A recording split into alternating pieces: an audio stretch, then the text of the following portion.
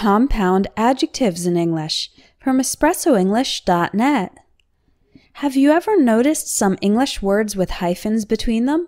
Like a well-known author, an English-speaking country, a 3-hour movie, a part-time job, and a middle-aged woman?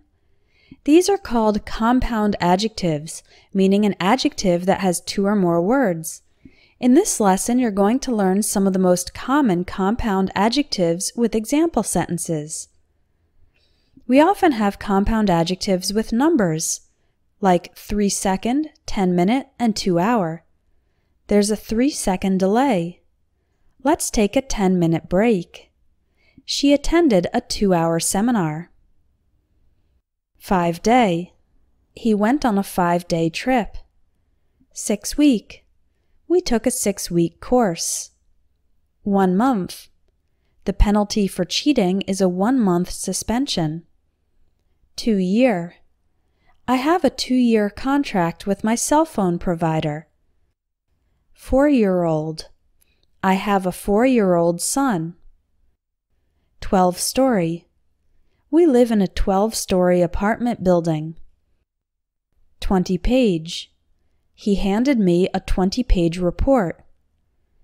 Don't use S at the end of compound adjectives with numbers. Don't say, let's take a 10 minutes break. The correct sentence is, let's take a 10-minute break. Whenever the number is used as a compound adjective before the noun, we do not use S. Compound adjectives are often formed with an adjective or adverb plus the past participle of a verb. For example, narrow-minded, meaning not open to different ideas or thoughts. For example, I can't stand narrow-minded people who are intolerant of new ideas. Well-behaved. They have 3 well-behaved children. Old-fashioned.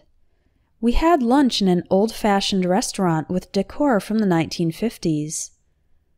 Densely populated. This densely populated area has the highest crime rates in the country. Short-haired.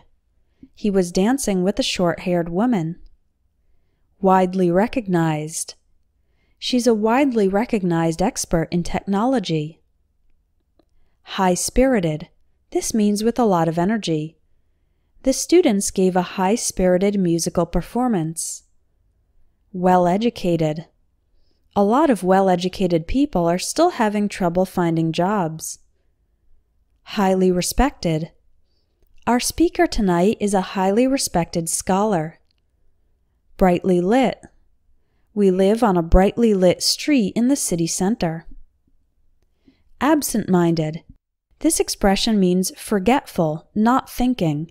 For example, his absent-minded comment hurt his sister's feelings. Strong-willed. Someone who is strong-willed has strong desires, is stubborn, and does not desist. For example, she's a strong-willed woman who won't stop until she gets what she wants. Quick-witted means intelligent, clever, fast at thinking and discovering things. For example, the quick-witted detective solved the crime before anyone else had a clue. Middle-aged describes people who are around 40 to 50 years old. A lot of middle-aged men are dissatisfied with their lives. Kind-hearted means friendly. A kind-hearted stranger helped us find the train station. Another way to form compound adjectives is with an adjective, adverb, or noun plus the present participle, meaning the verb in the ing form. For example, good-looking, which means attractive, beautiful, or handsome. Who's that good-looking guy over there? Long-lasting. This long-lasting makeup will keep you looking lovely day and night. Record-breaking. The athlete's record-breaking performance won him the gold medal. Never-ending. Learning a language seems to be a never-ending process. Mouth-watering. Describing food as mouth-watering means it looks delicious. There was a variety of mouth-watering desserts at the wedding reception. Thought-provoking means it makes you think. It was a thought-provoking novel. Slow-moving. I was stuck in slow-moving traffic for over an hour. Far-reaching. The new law will have far-reaching effects in the economy. Time-saving. These time-saving techniques will help you work more efficiently. Forward-thinking. Some forward-thinking politicians are proposing reforms to the educational system. And there are other compound adjectives which are formed with other combinations of words. For example, ice-cold. There's nothing better than drinking an ice-cold lemonade on a hot summer day.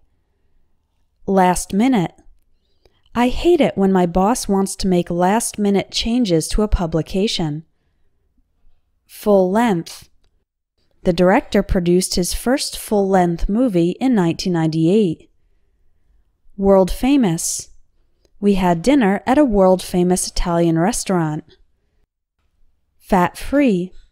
These fat-free cookies are delicious. When should you use a hyphen? Use a hyphen when the compound adjective comes before the noun it modifies, but not when it comes after the noun. For example, this is a world-famous museum. World-famous comes before the noun museum, so we use a hyphen. But we don't use a hyphen if we say, this museum is world-famous. We walked into a brightly lit room. Again, when the adjective comes first, we use the hyphen. But we don't in the sentence, we walked into a room that was brightly lit. It was quite a thought-provoking book.